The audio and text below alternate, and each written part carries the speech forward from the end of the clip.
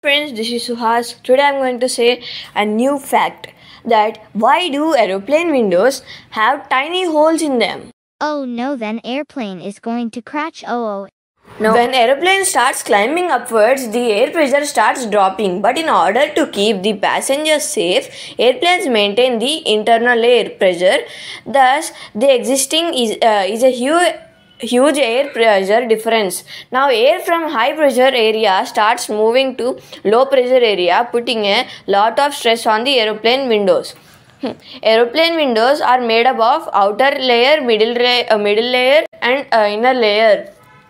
Three layers. The tiny holes in the outer face press the brunt of cabin pressure in a gradual manner. During the flight, the tiny holes also help in releasing moisture from the air gap, thus preventing frosting of the windows.